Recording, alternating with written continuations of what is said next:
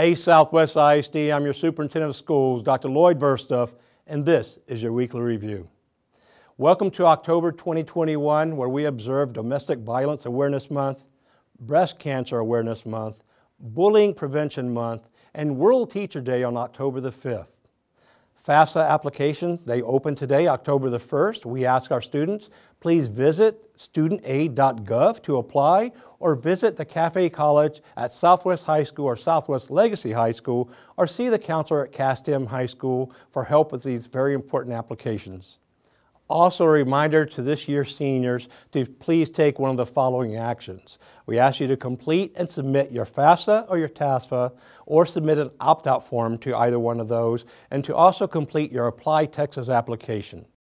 Our high schools will be hosting several FAFSA nights throughout the year to help our seniors and our families fill out this very important application.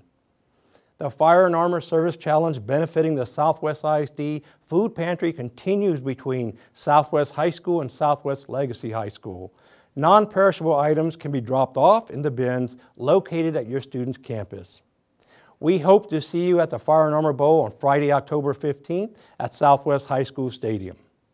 Also, October marks the start of CASTM High School recruitment for the 2022-2023 school year. Visit castm.swisd.net for more information and to apply. This Saturday is National Custodian Workers Day.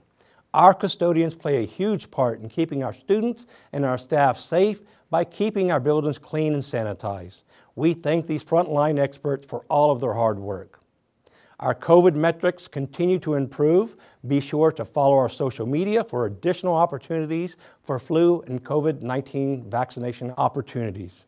Good luck to all of our students competing in various activities this weekend, which include Southwest Legacy and Southwest High School marching bands as they compete at the Judson Rocket Review.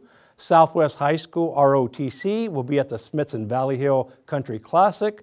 Southwest High School celebrates homecoming against Laredo Figueroa on Friday. And in addition, Southwest Legacy football is back in action this week, along with our volleyball cross-country teams.